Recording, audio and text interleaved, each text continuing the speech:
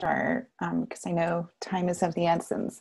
Good afternoon, everyone. My name is Marisa Brazil. I'm your Campus Champion Coordinator. Thank you for attending our fifth Tuesday ad hoc call. We have a very special presentation. This is an encore of a PERC 19 presentation that many were unable to attend. It's the Professionalization and Career Arcs for Roles Supporting Compute and Data Intensive Research. We have wonderful panelists that are online, and I'm going to go ahead and turn it over to you, Patrick, just to make the introductions, just because I'm going to start muting people as we go and the recording's on, and I'm just going to go ahead and turn it over to Patrick Schmitz. Okay, let me, can people see it? I'm trying to screen share, is that? I don't see a screen share yet. Oh. I can make you co-host if you need me to. It's on there. Okay. Now. All right. There we go. Great. All right. First of all, thanks everybody for joining us today. I want to, sorry, I'm just getting a few things set up on my own computer here. I'm working across a number of different. There we go. Sorry, everybody. I've got an elaborate setup here for various audio and video conflict reasons. I want to thank everybody for coming and joining us today. As Marisa mentioned, this was a panel that we did at PERC this summer, and we're happy to be able to do an encore of it here. First of all, I want to thank the presenters that are going to be joining the panelists here. I'll introduce them as we get to their slides individually, but I want to thank Scott Yockel, Stu Geiger, Joanna Thielen, and Kurt Key. It's a really interesting set of people. This is one of those times where I'm putting together the panel. When I was able to get everybody to come to this, I was just so excited because it's a really interesting set of folks. First of all, what I wanted to do is just give you a little bit of an introduction to some of the background. Most of you at this point, I think, probably know about CARC, but I've just put this slide in there for those of you who haven't heard about it. It's related to the topic, just in that this is, among other things, an organization that's really advocating for our profession and a lot of the people that are doing the work around this stuff. So I won't belabor that. But I do want to give a little bit of a background on why we want to professionalize research computing and data. This came out of a workshop that we ran a while ago. And some of the needs that were recognized was that there is a national shortage of research computing and data personnel. Folks who are running centers and all sorts of related enterprises recognize a fairly high employee turnover, not least because of the lures of the corporate world, which is also trying to do a lot of this kind of stuff. Another thing was that we recognize that it's fairly distinct. What the work we're doing is distinct from, even if there is overlap, with both administrative IT on the one hand, as well as researchers on the other side. So we're not traditional IT people. We're also not researchers, even if we do have overlap with a lot of those things. And then we saw there was a lot of issues around the fact that there weren't really clear HR roles, there weren't clear career arcs. It wasn't always clear what a career in this area would look like. And that further exacerbates this problem of the occupational challenges. So at the workshop, we heard from a sociologist who was talking about the process of professionalization broadly. And this is a really interesting talk, even if we're not necessarily trying to move towards something like the medical profession or another fairly developed and regulated entity. But even so, of these 7 steps that are up on the screen, the first 3 definitely resonate with a lot of people. That you know, it made sense to have some sort of a professional association. And while I'm not asserting that CARC is that, that may be a good place to start or to gather some of the discussions around that. We really want to formalize and disseminate the research IT knowledge base. That's a lot of what these calls are about. And a lot of the other activities going on. PERC is another really great place for that. And then we want to implement education programs for research IT professionals and organization managers. So this isn't the same necessarily as establishing a degree major, but again, some of the workshops and tutorials at places like PERC, a lot of the other things that are going on with the champions and with the carpentries and things like that, definitely go to this. So the rest of them, as I say, are not necessarily germane right now, but they're, you know, at some point they may be worth thinking about. So at the workshop, some of the common themes that distinguish the work that we do is this process of co-creation, that it's not the same as just being a service provider in traditional IT, that it's a collaborative process. Another one was these career paths, as I mentioned, are incomplete in many orgs. So this creates challenges both for organizations as well as for individuals in terms of recruiting, and then the development and retention of folks, which is a big issue for sustainability. The sort of explosion of data and of capacity. So everything from lots of compute to lots of storage, and as well as things like the instruments that are just exploding in terms of their capacity to generate data is really characterizing a lot of this work. The status that many of us enjoy is mixed, right? Some folks that we work with are very respectful and really value a lot of the work that we're doing. And yet at the same time, there's a wide recognition that in many places there's kind of a two-tier environment, and that it's not the same, that you don't have the same level of respect and prestige being a staff member that you do as a faculty member. And that's an issue for some folks. And then finally, we struggle with terminology. So the NSF is very fond of calling this cyber infrastructure, but that's not a term that's resonated widely across the domain more generally. We definitely overlap with and touch on things like data science and high performance computing and research data management. And so there's all these different terms that come together. And again, there's an aspect of information technology in what we do, of course. But traditional IT professionals are a different breed as well. So I just wanted to provide that background and sort of context setting for why we wanted to pull some of these different folks together. And with that, I will go over to Scott. So Scott's got is the University Research Computing Officer at Harvard University. He's got a research background in computational chemistry and developed a lot of technical skills alongside research skills. I like this. He said he was destined to be in research IT from the start, but now he's working to ensure the value of this field is well understood by local, institutional, and national leadership so that the next generation of CI professionals will be in place to support the next generation of researchers. With that, I'll turn it over to Scott. Thank you so much, Patrick. So in the Campus Research Computing Consortium, there's a couple of different groups that are kind of interest groups. One is around CI professionalization. And like Patrick said, like one of the goals in thinking about this career as this discipline that we do as a career is that we will need to be able to attract, retrain, diversify, and develop professionals in this space.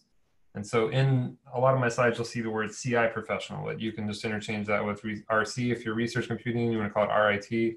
It doesn't matter. So it's the discipline of what we do is, and so part of the, I think you can go to the next slide. Part of the work that came out of a 2018 workshop was that we needed an HR framework. One of the problems is that not having well-defined positions does not bode well to classifying those positions, to creating a hierarchy of positions, or creating equity amongst positions on campus with equal responsibility. And so that's the working group that I led. There's some other work to be done around creating career arcs that Patrick is still interested in pursuing. And we also always need help with communications. So next slide. So this work that I helped led a group on lasted for 6 weeks. I mostly just have this slide to just demonstrate who all was involved. Myself and Eric Dumans from Florida and Wayne Gilmore represented like the director level of research computing. We had some respective HR people like Melissa and Nicole from from Harvard University IT, HR, and also Anna Thromley from University of Florida IT, HR. So we had some HR types. And then we also had people in other levels and capacities within research computing like Eric at Purdue, and Brian at SCSC, and Janae from Rutgers. So it was a good mixture of people. So, so first I need to teach you just quickly on a single slide, what is a job family? You probably, unless you're in the hiring role, have not probably seen these. And what happens is at the highest level at any organization, there is a job function. So your job function may be like technology, it could be library, museums, HR, finance, research. So one of the things is at a university you have to decide is research computing, does it fall under the research job function or does it fall under IT? But when you go one step inside of that, then you define a family that is unique to the roles and responsibilities. And then within a family, you would have a series. And so the series concept we've been using comes from the 2018 workshop where we wrote out a document that describes what are the roles and responsibilities and what is kind of a career in research computing. And these 4 different facings, as they're sometimes called, are distinct different types of roles and responsibilities. So do keep in mind that when we're creating a framework, it's the idea that you may at a smaller institution have roles that bridge between these, but in a larger sense, there are distinct different roles in the systems facing, researcher facing, and so forth. Next. So within an individual series, you have an individual contributor role and a manager role. And one of the most important things that most of us faced is there weren't enough individual contributor roles that went up into the same equivalent levels of management. So these lines are just to show equivalence across the systems professional 4 and the systems manager 4. They're not meant to go from one to the other regards. It's just trying to show them at the same level. And so that was one of the most important things to help create a career path, is to be able to have higher level individual contributor positions. And a lot of universities have this in the research space. You might have a principal scientist type role. And we wanted to have these types of roles. So this 4 and the 5 are like a lead or principal engineer or architect, right? You might have that in the facilitation role. You could have you may only have one of these at your entire institution, but it's nice to be able to progress into that space. Next. So the components that are listed in blue are the ones that are the most flexible, that should be more adaptable as you change from university and institution. The job title, the grade level, the job summary, and the minimum qualifications are the things that we want to make sure we've tried the most to stay fixed across your institution or across multiple institutions, so that this can then later be used as kind of a survey against people who are in different position types. So the job summary is a short little 3-sentence that summarizes the roles and responsibilities, and the language in that must progress with the hierarchy of the roles. So, next.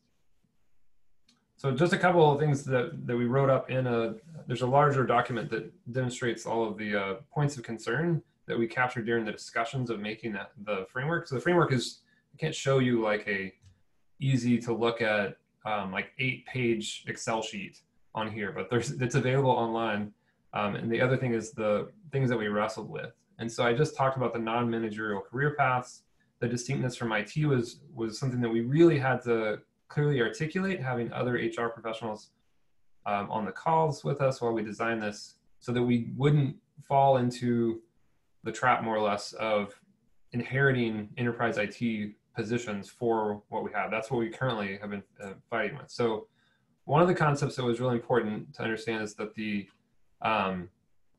as you progress through the advancement of an individual contributor role in research computing, it tends to be that the discipline and the types of things that you need to understand to be really effective get much, much broader. So an expert at the facilitation level would have to know a lot about like data structure and the systems that people are working on. If they're going to design a really complex workflow that takes advantage of all the latest technologies for someone, they would have to understand, how the technologies are implemented.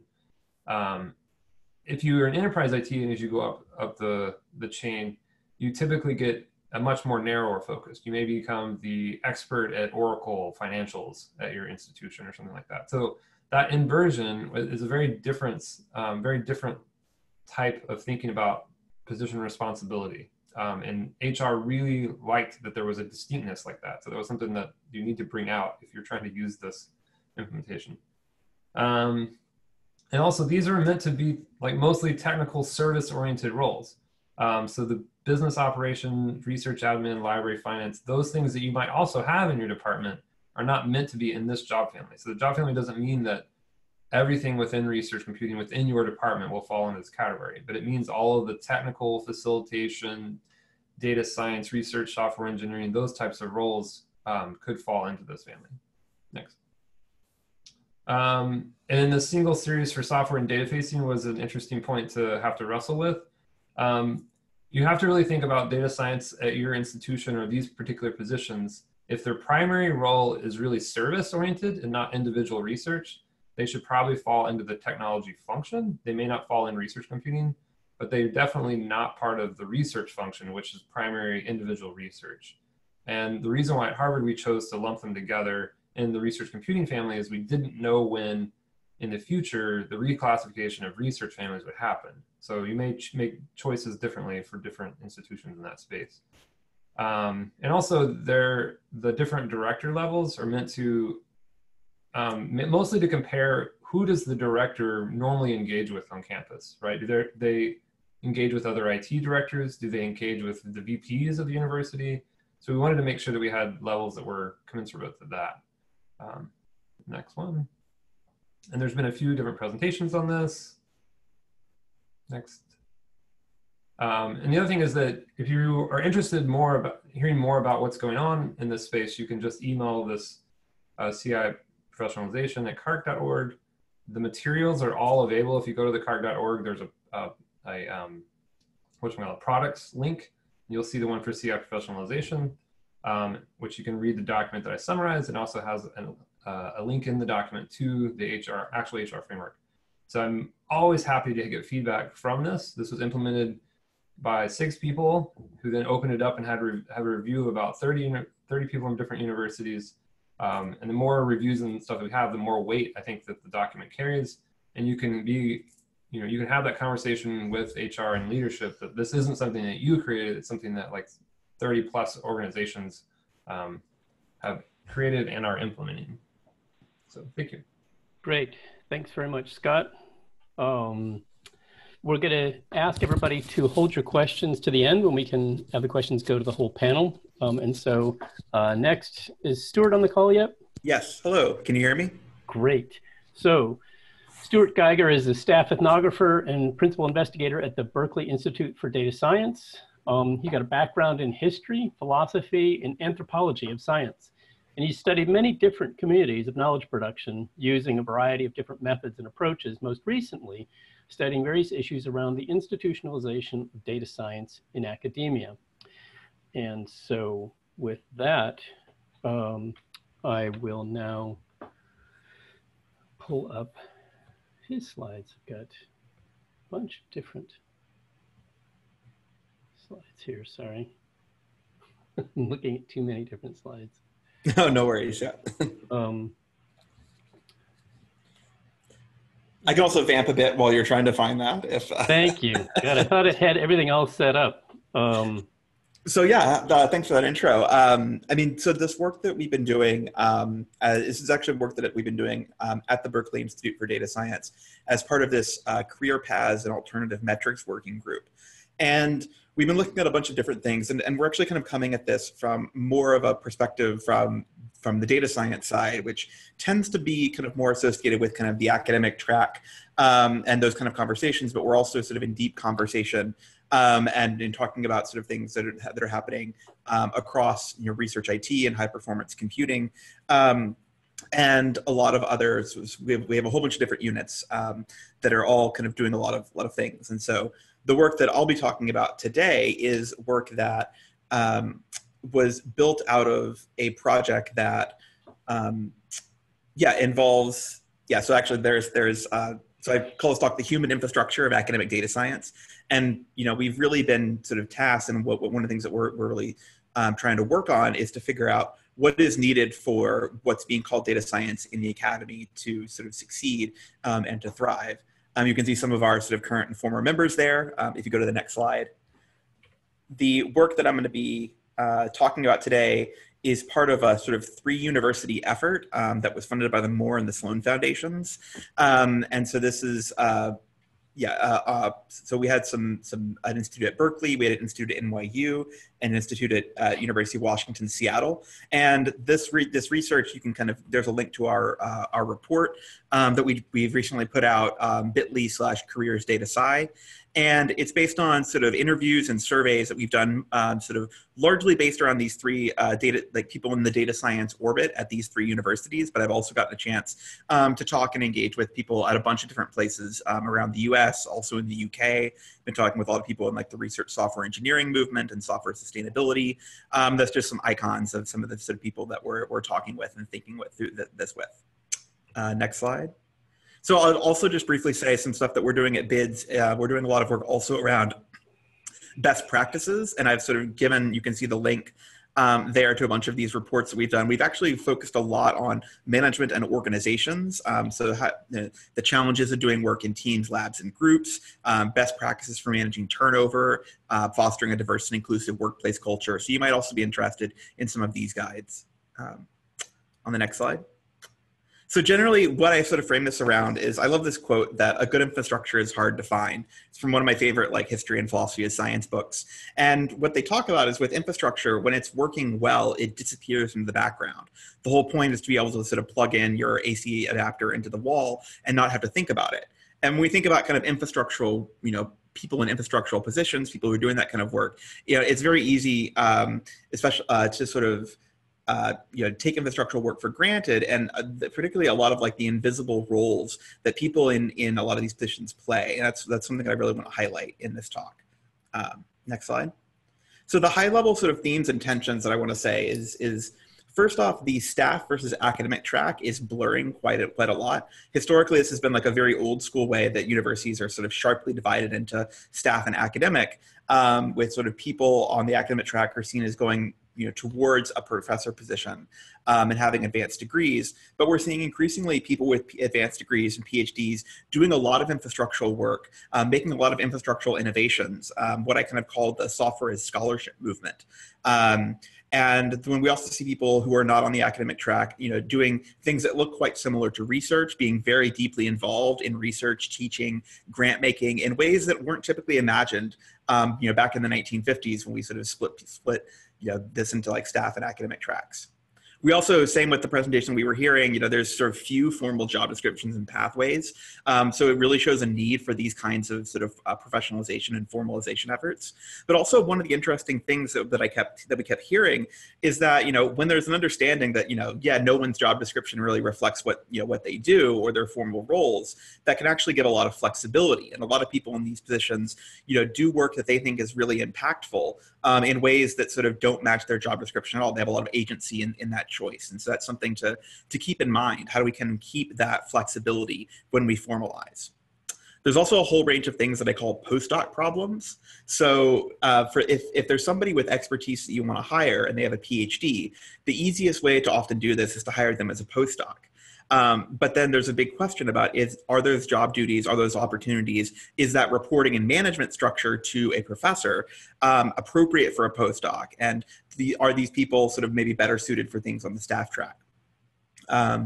We also see data science as a useful overarching term for bringing attention to this, but we also feel like we need to be that's like too vague of a term, and we need terms like data engineering or research software engineer, or I really like the facings track for that. Split positions are also something that are increasingly common, particularly as a whole bunch of different units on campus realize that they're kind of in the same game and kind of helping the same people and sort of working on the same kinds of tasks. And we see those can be really important, and then they can really build campus cohesion, but they also need to be done with care, because 50% positions can add up to way more than 100% time. And also, I just want to shout out our HR departments. We've also had a good experience working with our HR departments. A lot of people only go through official channels in HR. And I would say get to know your HR people sort of outside of like the official forms and channels that you submit, because often they're as frustrated with some of the sort of limitations of the system and can work to make it better. Okay, so the next slide. So this is just sort of, I don't want you to actually look too deeply at this sort of chart, but one of the things that we've been doing is just mapping out all the different kinds of roles most principally in the sort of UC, the University of California system, but also in other sort of places as well. And then different qualities and attributes around that as a way to sort of also figure out where there are holes and where there are gaps. And this might be a really useful exercise if you're trying to sort of modify your own university's sort of job description or position system. Next. So we also have these sort of different modes and roles of data science support personnel. And it's interesting how this was done independently of some of the CARC efforts, but it actually aligns a bit with the facing tracks. So individual or people who kind of do short-term consulting, researcher initiated engagements, the kind of researcher facing. Instruction is also kind of researcher facing, but sort of at scale. So teaching short workshops or traditional courses that fill in the gaps of the academic curriculum. Also what we call integration, which is where people are they work long-term or alongside specific labs or departments for sort of either indefinitely or sometimes they're there for sort of 6 months, 12 months, and they sort of move to a new team. And then infrastructural, which is what we would call sort of systems facing. Next. And then also, this also sort of doesn't necessarily align with all the different kinds of roles that data science support personnel do, which include kind of teaching and onboarding, kind of maybe those traditional ones, as well as infrastructure maintenance. But then there's also a lot of things like data and workflow development, where you might sort of help someone do it or actually do it directly, or kind of bespoke software development for like the research software engineering model, where you're sort of bringing software engineering expertise because there's not an existing tool or not an existing open source tool that sort of does what you need it to do. Next. And so in this, what we also find is a substantial amount of informal and invisible roles that data science support personnel sort of do. The first category is what we call institutional glue. And if you haven't checked out Tanya Riley's talk, Being Glue, this is kind of a fantastic sort of expose of this. Things like networking, translating, building relationships across departments and campuses and beyond. Things like CARC, this as well, are often sort of invisible, but bring substantial value to the organization. Institutional memory, keeping track of what's going on, especially because there's a lot of high turnover. Professional development mentoring is another thing as well. And then also one thing we also find is that people in data science support roles are often recruited for their technical expertise, but also end up teaching and consulting on things that go far beyond that. Things like scientific methods, frameworks, best practices for software engineering or data publishing, things like open science, reproducibility, and responsible conduct of research kind of spaces, as well as like organizational management consulting. And then also I'll add like diversity, inclusion, and equity work, as well as sort of personal counseling and therapy are things that you might not sort of think about as well, but can also be a form of work, especially if you're sort of end up sort of supporting people who traditionally sort of fall through the cracks or sort of have a lot of imposter syndrome or are coming to a sort of researcher facing role because their advisor is sort of yelling at them or making them feel really, ashamed for not knowing a particular task. This can be sort of something that there's not a lot of training for, but it's a very sort of human facing activity. Next. So I'll have the slide, I'm not going to go too deep into it, but one of the things we did is we plotted grad students and postdocs along these two axes of whether or not they wanted to stay in academia or leave academia, and whether they wanted a tenure position or they didn't think tenure was worth it. And there's a substantial number of people who are sort of on the academic track, graduate students and postdocs, who want to stay in academia, but they don't really want to go on the traditional tenure track path to a professor. And a lot of them that I've talked to have said, oh, it's really disappointing. Like, I want to stay in academia, but I kind of have these skills that don't really translate to a professor career. And these people are sort of primed for a lot of these sort of cyber infrastructure and data science support roles, and doing sort of, we advocate, going into a lot of like departments that have a lot of kind of, expertise in this area and saying, if you don't want to go down the professor track and you don't want to go into industry, there's actually a huge role at the university for you. So go next. So to conclude, we kind of we say that, we need to support, define, and advertise these existing career pathways. And we have these sort of 5 different sort of tracks that we have. I'm also very happy to sort of advocate the CARC professionalization sort of approaches as well.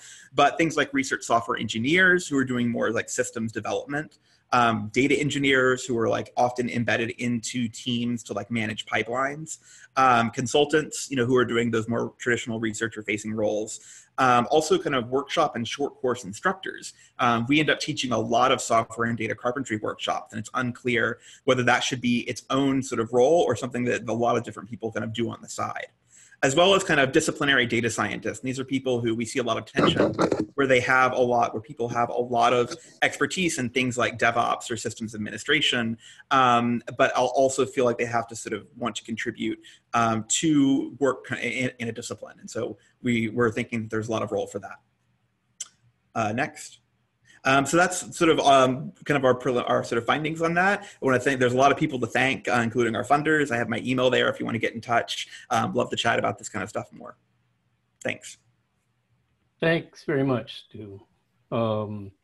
With that, good, we're back. Next up, I want to welcome Joanna Thielen. She's Assistant Professor and Research Data and Science Librarian at Oakland University in Rochester, Michigan. As a research data librarian, Joanna provides consultations and training on how to effectively store, organize, and preserve research data. As the librarian for the biological sciences, chemistry, and physics departments, she provides reference, instruction, scholarly communication, and collection development services to students and faculty in these departments. Her research interests include pathways into data librarianship, implementing equitable hiring practices, and predatory publishers. And so I will take this back and good, there we go. So Great. With that, thanks, welcome Joanna. Thank you, Patrick. So this is a presentation. I'll give you kind of a small snippet of a collaborative project that I'm working with Amy Neeser at University of California, Berkeley. So we are trying to understand the landscape of academic data librarians within the US. But before I get started talking about that research project, I'd like to talk about what librarians don't do, first of all. So next slide, please. There's a lot of misconceptions and stereotypes around the word librarian, including those of us who work in academia. So next. First thing we don't do is we do not tell people to shush people. We don't walk around the building just telling people to be quiet. Next. We're also not a technophobic bunch. We are very much embracing technology, unlike the lady in the picture here who's using the old-fashioned card catalog. And then finally, we don't just sit around and read all day. When I tell people I'm a librarian, often their response is, oh, you must really like to read. It's like, yes, I do like to read, but I do a lot of other things. Next. So what do academic librarians actually do? Well, we provide tailored and in-depth services for researchers, all the way from undergraduates through faculty and up even through levels of university administration. We help them to find information as well as evaluate information. And we work with them, we don't work for them, which is a very important distinction. So with that mindset, we do have a big focus on providing high-touch customer or public service, which may sound very similar to some of the roles that you are all in.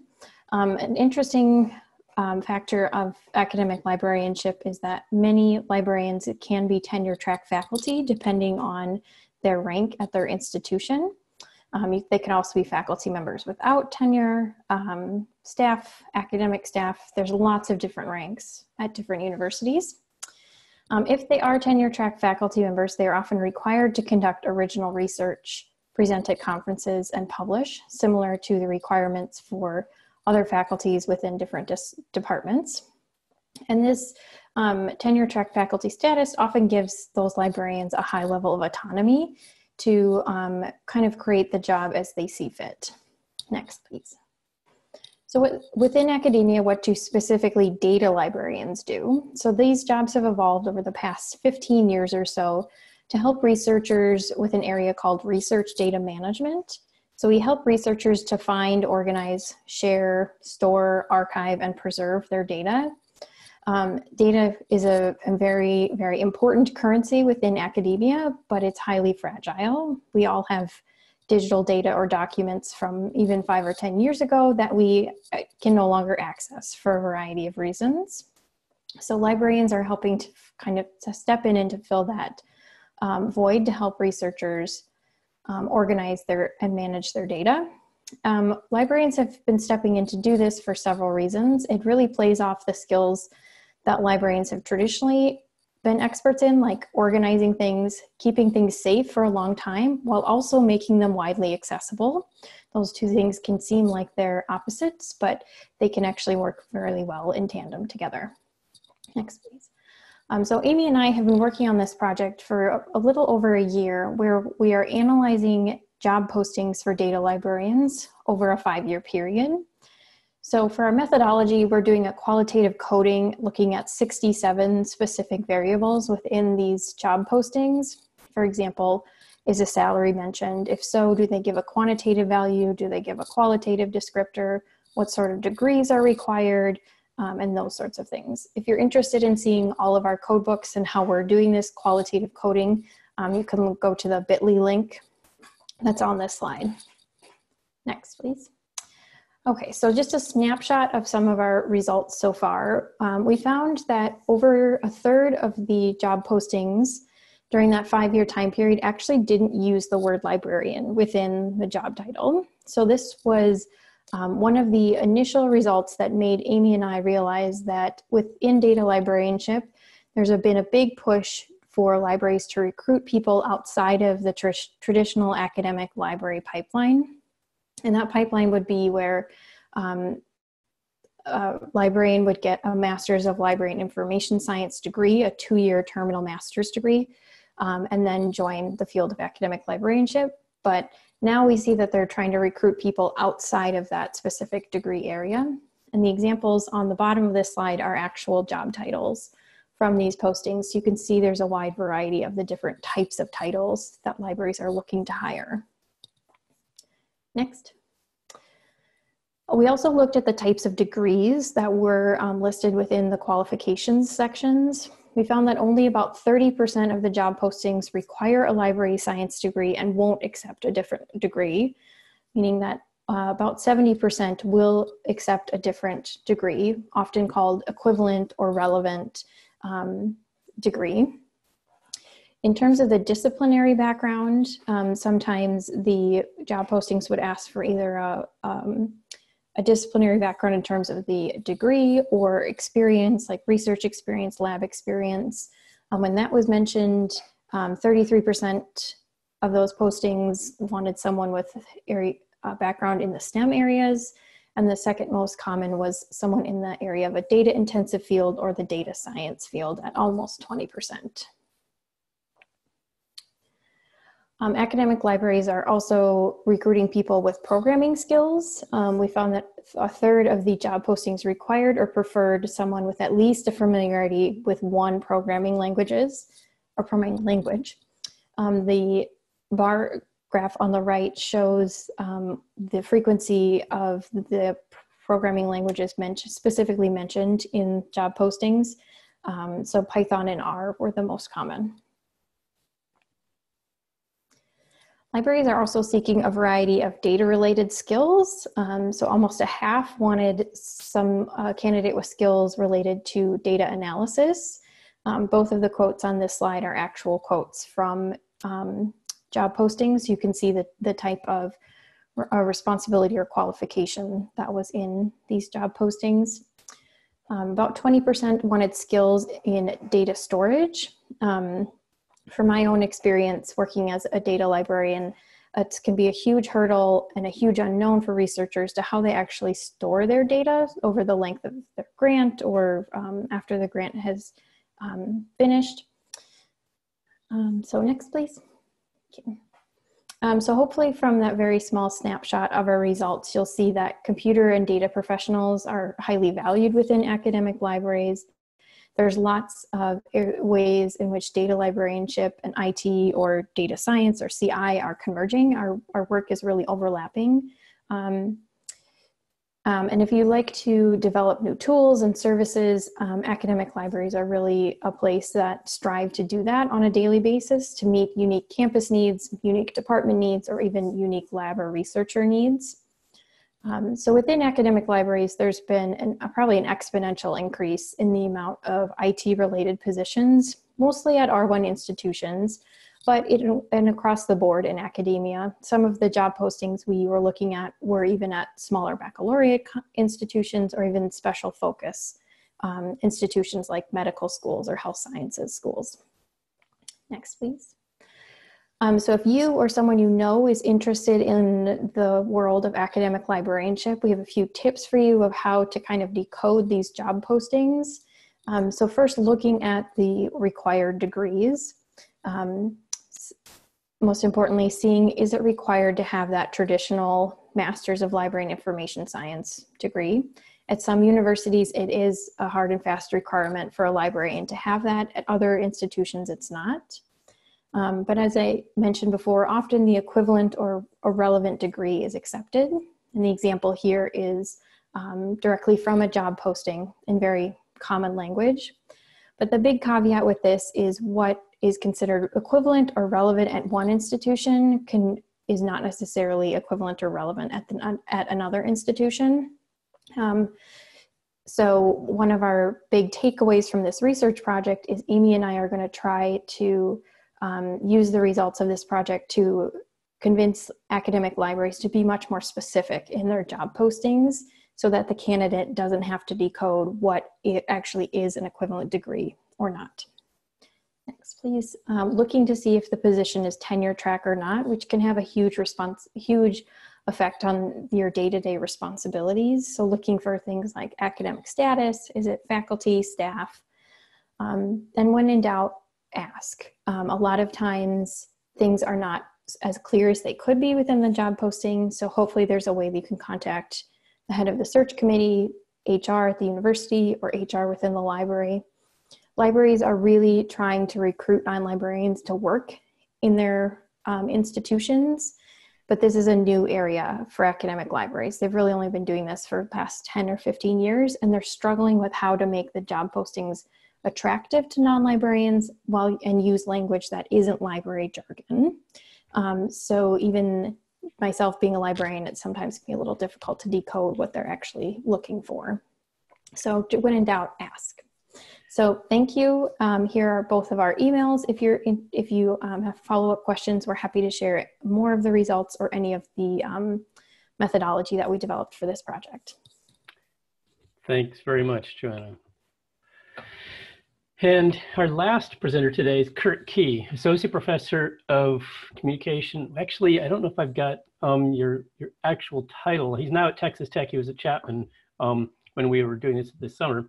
But he's going to be Associate Professor of Media and Communication at Texas Tech.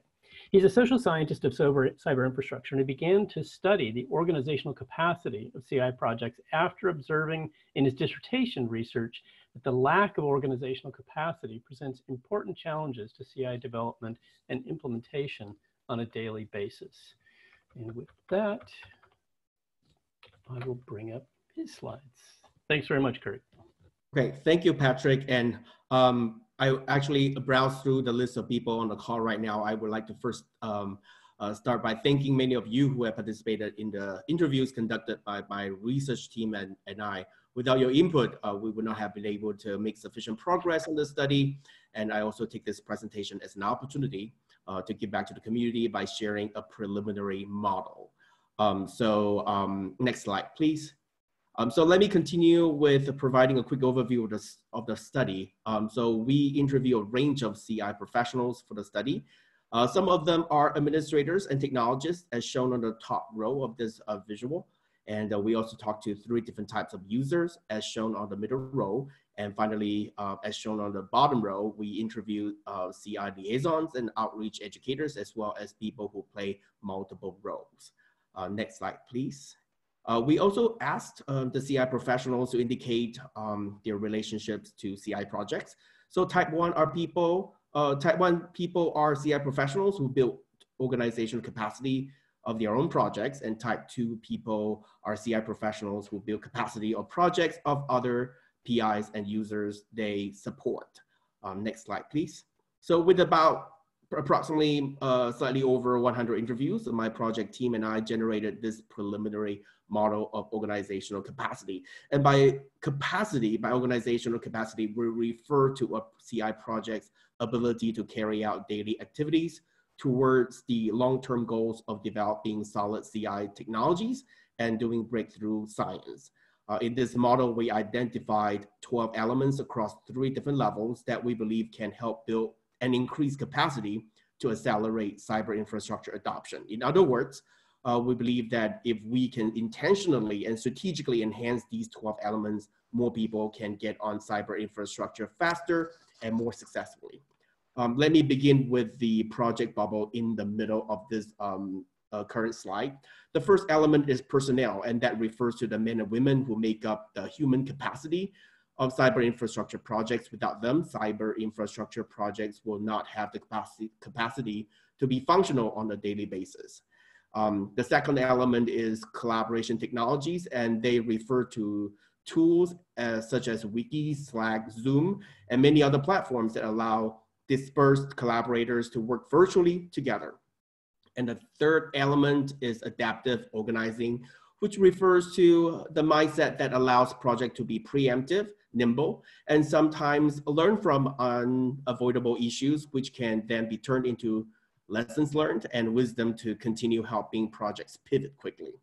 And the fourth element is external communication, which refers to a project's efforts in putting out publications and conference presentations, and some of the intentional efforts in carrying out PR and marketing activities to build projects' reputation. Next, let's shift our attention to the university bubble on the left. So we begin with the university decision makers. Throughout the interviews we conducted, participants talked about how university decision makers play a critical role in providing incentives and creating policies and initiatives that can help build capacity for cyber infrastructure adoption, especially when these decision makers write cyber infrastructure into their strategic plans. Second, we have interdisciplinary norms, which refers to the cultures on individual campuses that promote and reward cyber infrastructure projects that cross disciplinary boundaries. Such culture may specifically reward faculty users' efforts in their tenure and promotion cases. And third, we have research computing support, and this refers to the cyber infrastructure professionals at university campuses who conduct one-on-one consulting and workshops that help new users learn how to get on cyber infrastructure with technical capacity. And finally, we have students, and not only do students provide human capacity to cyber infrastructure projects, when they are intellectually motivated or when they see a career in the cyber infrastructure workforce, students can also provide a push for curriculum developments that can further enhance the overall capacity of cyber infrastructure projects in the long run. Moving on to the community bubble on the right, we start with influencers, and these are high flyers who inspire new users to want to get on cyber infrastructure.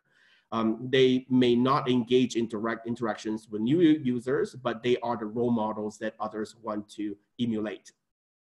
Next, we have peer-to-peer support, and that refers to faculty PIs and users who help others get on cyber infrastructure, either within their domains or across domains.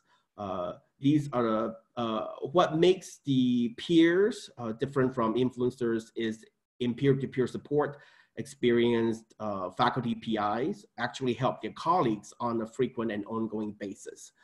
Third, we have the facilitator networks, and that refers to all of you on the call, and you are the CI professionals who connect projects, campuses, and domains across the country and the world in building the long-term vision of cyber infrastructure.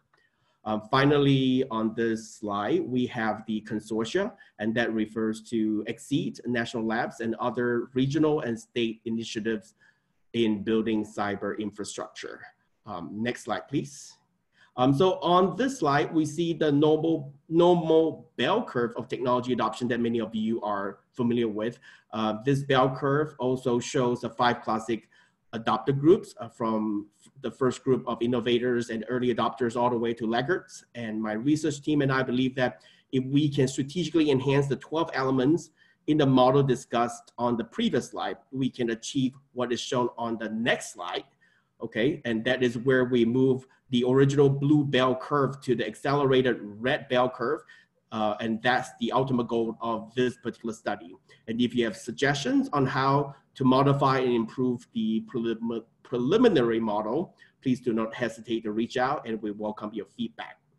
And further, it is our plan to roll out a questionnaire that can convert the interview model to a quantitative study, and we hope to be able to enroll some of the CI professionals and CI users across the country to help us statistically validate the model. We anticipate to do that in the spring semester. If you're interested, please reach out. And with that, I thank all of you for your attention, and also NSF for the support of this project. Thank you. Thanks very much, Kirk, and thanks all. Scott had to run. He's got to catch a train. But the rest of the folks are going to be here. We don't have a lot of time for questions, but we'd welcome any questions from the folks on the call. Marissa, maybe you can help with us with the ones on the chat as well. Absolutely. I actually have one question for you too.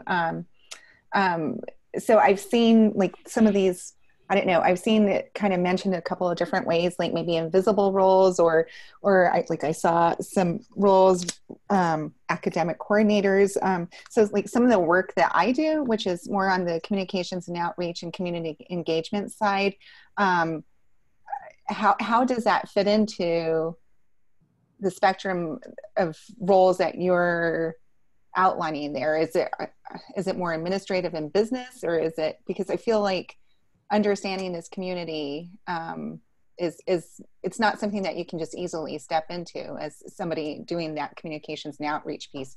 You actually have to understand, you know, what research computing is and the value of all of your roles. Do you anticipate seeing some sort of professionalization of this type of role?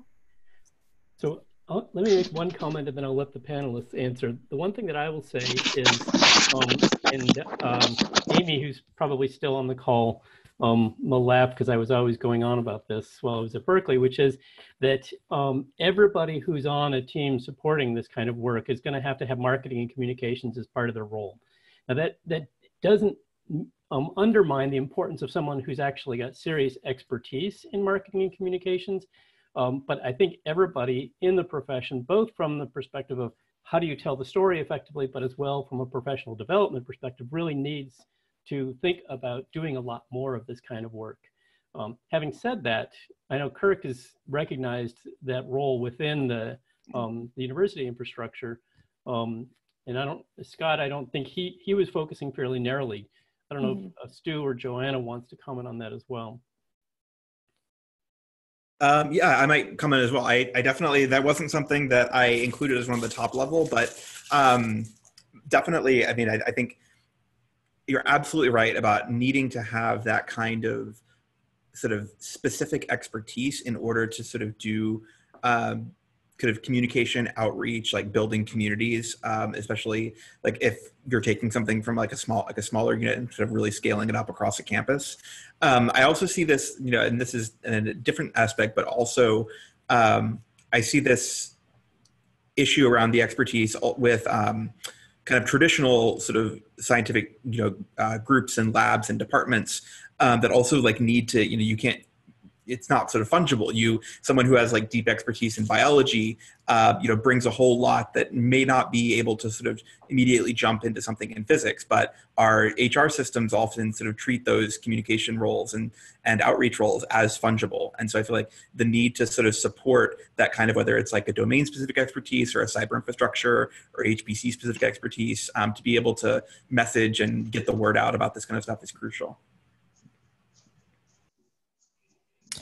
I'd also like to add that from the academic library standpoint, marketing and outreach and communication with the university is a really important part of what we do, and a part that you learn, I think, the difficult way. Within academic libraries, you can create these terrific services, spaces, and have these really knowledgeable staff who are willing to meet and work with patrons.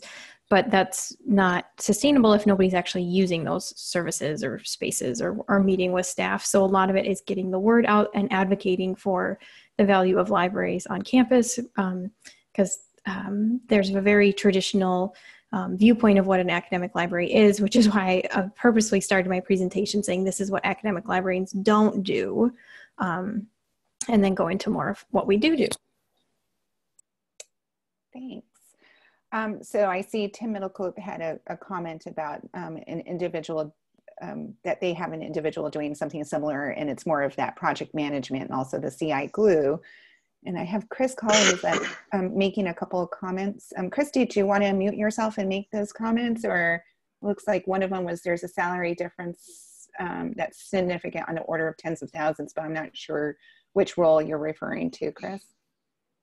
Yeah, can you hear me? Yep. Yep. Okay. I worked in corporate America. I've also worked in libraries and I worked in education. You know, when you switch back and forth, the salary difference is, you know, tens of thousands of dollars easily, because I've done it. With that said, you know, most people aren't willing to take a pay cut on that order. That's just like a generic comment for what I've seen, you know, about switching back and forth between academics or healthcare, which I also worked in, and business. I think it's a very real thing, Chris. I mean, I know I myself came back from industry, and I think it goes to the point of how do we recruit, because you're right, especially in the Bay Area and other centers where there's a lot of corporate activity or industrial activity, you can't hope to compete on salary. And so we don't. We actually don't even mention that. We don't even completely open about the fact that you're going to take a big pay cut if you're going to come to the university. And you do it because of the work. And so there's people who really want to do that. I had another colleague who used to joke about people coming in from the cold, who came back from industry to academia because they decided they wanted to do something more important than build another ad platform or something like that. But it's a real thing. You're absolutely right. And that's also why the retention is such a big problem. And so a lot of your sustainability for your staff retention is going to be around professional development, making sure that they're getting to do interesting, exciting things, making sure that folks get to grow and learn new things, and that they're actually connected to that mission that brought them to the university. But it's a really important point. You're right. You're absolutely right. No, that's Can I true. add a comment? And my second point. Oh, sure. Go ahead. I just want to say that that very question is one thing that we're looking at in our research study that Joanna was talking about.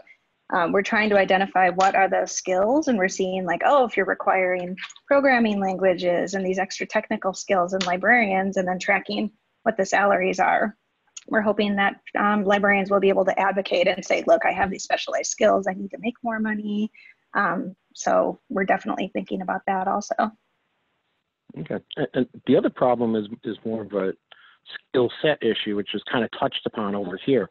When I started many decades ago, you know, everybody, a system administrator was not a system administrator. They were a network administrator, a storage administrator, an application administrator, a programmer, pick whatever you want. And it was kind of all lumped in together. And over the last, you know, several decades, it's all kind of specialized, where, you know, the DBA didn't have administrator access, couldn't do anything with the networking. Colleges are slightly different depending on the size.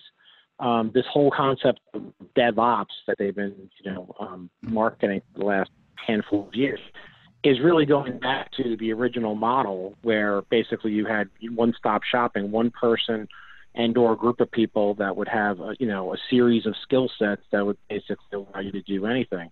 And I think one of the biggest issues, again, that I tend to run into in a lot of the universities is those people are not as prevalent as they used to be because they've been specialized and then in effect priced out of the market as long as the technology is there.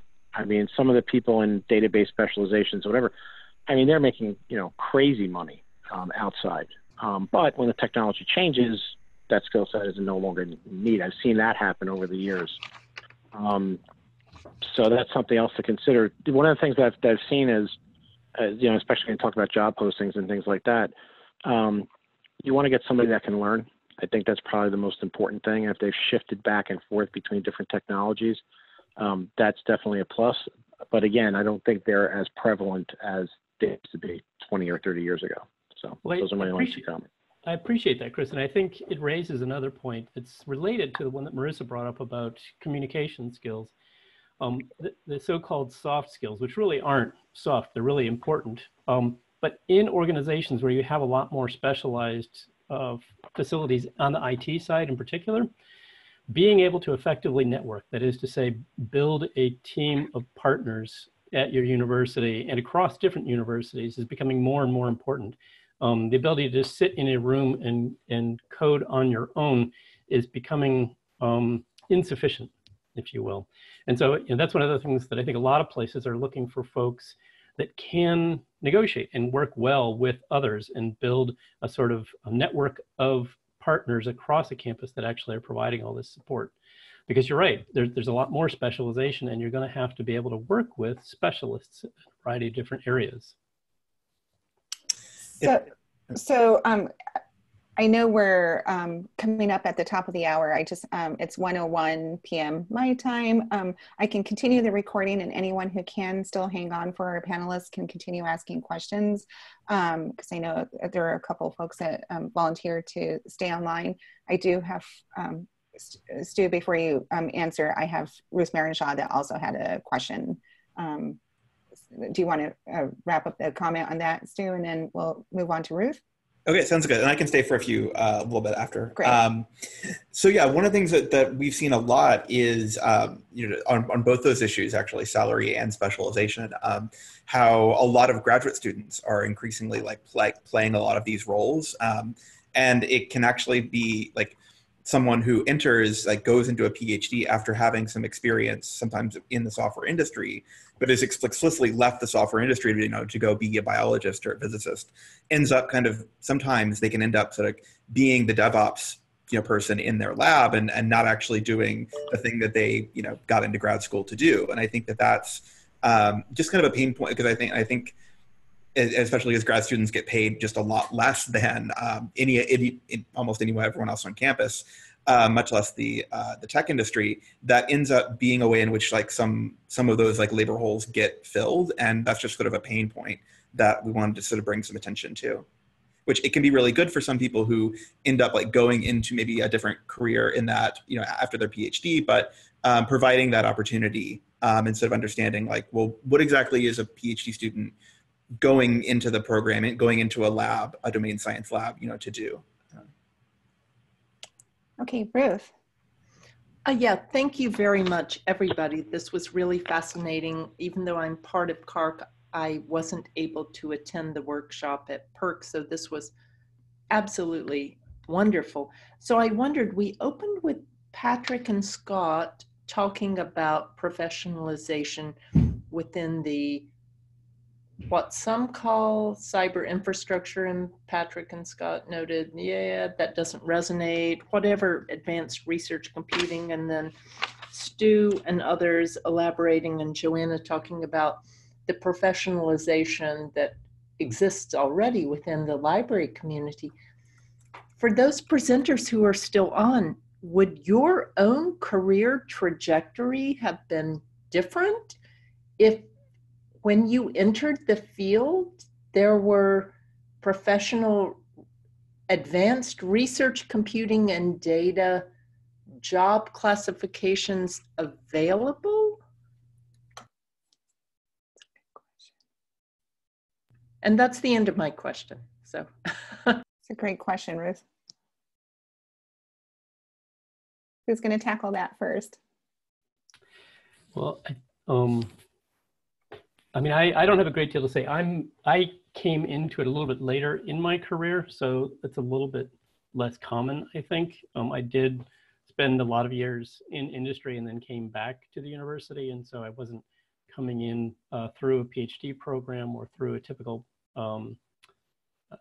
arc, I don't think. And I will say that it would have made the work that I did a lot easier, because it would have been a lot easier to recruit people.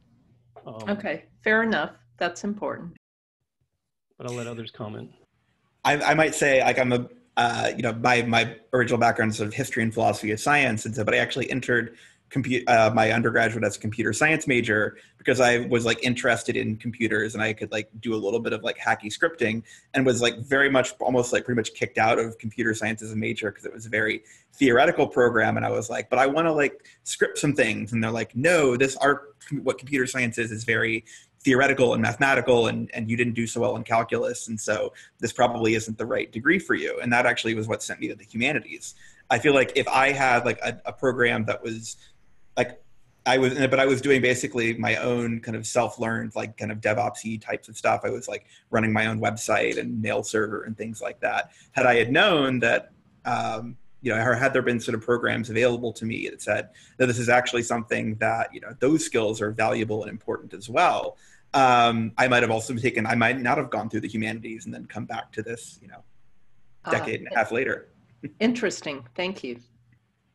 And for my career path, it was, I've been in the academic track pretty much the whole time, but I did start with an undergraduate degree in mechanical engineering. And when I finished my engineering education, I was fascinated with the organizational and social aspects of technologies and engineering infrastructure. That's why I went on to get my PhD in organizational communication and study this particular community. And because of that project, what I'm doing right now in my own social and communication research is I'm moving towards computational social science and computational communication research.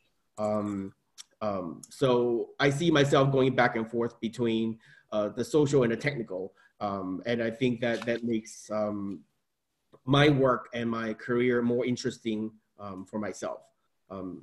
So that's my situation. Yes, that makes sense. Thank you. I saw a comment from Jeff Boucher in the chat. I don't know if Jeff, you're still on. Hi, nice to hear from you. Yeah, I'm still here. Great. I just wanted to comment briefly on it, that in the course of doing the work that Scott was doing, they kept coming up against situations where people who did not have a PhD or who did not have some of the other initial requirements that people thought should be associated with different areas, they said, well, I wouldn't be able to get into this, and I'm doing the job now. And they ended up shifting most of their language away from having requirements for particular degrees, to be very careful to throw out, say, or equivalent experience. Because there are many people, I mean, I don't have a PhD, and it hasn't limited what I do, although occasionally I'm aware of the fact that there are those who believe that you should have a PhD in physical sciences to be doing this job. And I'm somebody who just doesn't believe in that at all. But I do think that it's, again, that's a little bit of the carryover from the fact that we are very closely aligned to an academic enterprise where most of the people on the faculty side are there with a PhD. There are very, very few people who are professors and don't have a PhD. It's just it's part of their world, and so that's what they understand. But I do think that that was something that they recognized in the course of doing all the HR ladders, that they couldn't make that, and they didn't want to make that, and it wasn't realistic to make that a requirement. I'd like to go back to Ruth's question. So I think I might have a little bit different perspective. I'm actually only 3 years out of graduate school. So I think having some sort of framework or a set of guidelines around the professionalization of librarianship would have been really helpful to me. Because being an early career professional, I just remember what it was like for myself and my classmates. You're just desperate for a job at the end of graduate school. A lot of my classmates had, crippling amount of debts, but that mean they were kind of ripe to take essentially any job that they could get.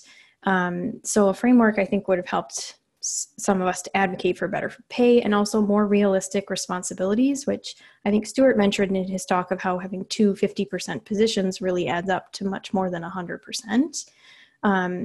So with, early career professionals really just being desperate for any sort of job, needing to get that first few years of experience, it really means that we're really ripe for burnout and for people leaving academia or the profession in general, which is not a good sign for any profession. Yeah, thank you for that, Amy. Appreciate that. And if I can circle back to Marissa's question, just to make a quick comment, I think the communication expertise is undervalued. Sometimes, as Patrick referred to in the field, we may see that as a soft skill, but I think that's perhaps why some of the smaller scale CI projects tend to not have a full-time person doing communication and outreach and PR and marketing.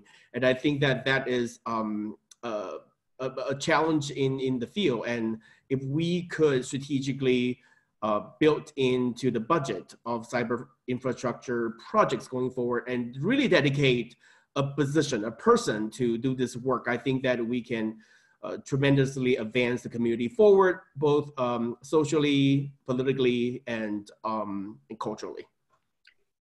Thanks for that. So it was interesting. What I kind of identified was that like forgotten or like invisible role, but also as someone who has 250% effort roles, it's a struggle. But and that's kind of my role at both of my institutions. And you know, I've started to build a network of people who do what I do at their different institutions. It's very small, and it's interesting to see how many people have duplicate roles. Like they might, they've kind of fallen into this for various reasons, but it's, it is very important. And I often see, I think even at the CARC workshop that we were at last week, there was a call for people who can help communicate the message out and get the word out. And, these are valuable resources that are coming out of CARC. And, how do you get the message out to the larger community about how, like this is all about you and,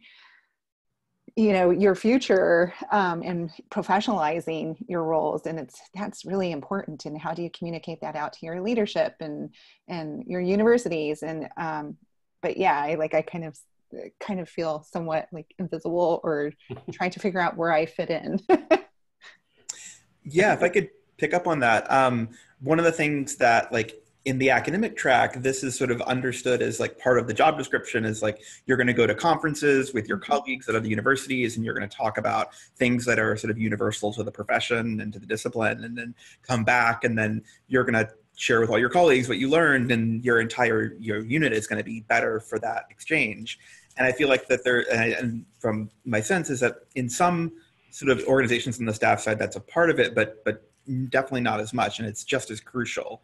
And so building that in, not just to job descriptions, but also kind of culturally and organizationally, and providing funding and professional development, opportunities, and also places where people can, share and normalize, we just went to CARC and what did we learn, and or PERC and what did we, and those sort of things I feel like is something that organizations can do. Yeah, I couldn't agree with you more, Stuart. And I also think, there's a host of different benefits that come from that. Given that you are working with academicians for whom publishing is so core, having staff groups that actually have a publishing track record, especially at venues like PERC, where you're actually having peer-reviewed papers, is huge just in terms of appreciating their experience, but also earning their respect. And I think that's a really important thing. I also want to point out, this is a great opportunity for advancing the diversity on your teams. There's, in addition to inherent diversity, or sometimes thought of as demographic diversity, the background diversity is a really important thing. And if you can find a place for people in the social sciences and humanities to contribute on your staff side, they often bring much stronger communication skills. They're much better writers. We've had great success with internship programs where you find like a English Chem double major, or we had really interesting double majors of English and some STEM field, and they turned out to be really great at helping with the communication side of things. We were really lucky at Berkeley to have somebody who was a longtime IT architect, but also a professional writer. He worked half-time for us and half-time as a novelist. And so he worked as our editor, and those are unusual folks, but it's a great reason not to just hire a bunch of scientists who know a lot about computing. And if I can add to that with an analogy, I think there's a fallacy in the community that if you build it, they will come. But I think that the community has really learned that if you build it, they may not come, and they may come and leave. So we do need to broaden our scope and to really include folks from social sciences and humanities into the mix so that we can advance the cyber infrastructure vision together. Yep. That was awesome. Well, I apologize for hijacking the tail end of that conversation. I've been thinking about it a lot, and it was interesting. So I received a couple of questions from people asking if you would be willing to share your slides. Yes, I think we can do that. We'll gather them up into PDF or something, and then I'll send you a link, Marissa, and we'll share those out. Okay, and so once I receive that, I'll go ahead and include the recording and send them all out together, and we can share them out across various communities. Thank you to everyone who stuck around. Thank you very much to our panelists. Well, thanks so much for having us. Yeah, it was a great chance to share this more broadly with the community. We really appreciate it. Yeah, I agree, and this was great. We're getting lots of positive comments from people who are still on the line, so that's impressive. It's 1:16, so with that, I'm going to go ahead and stop the recording, and thank you again. All right. Thanks, Thank you. Thank you.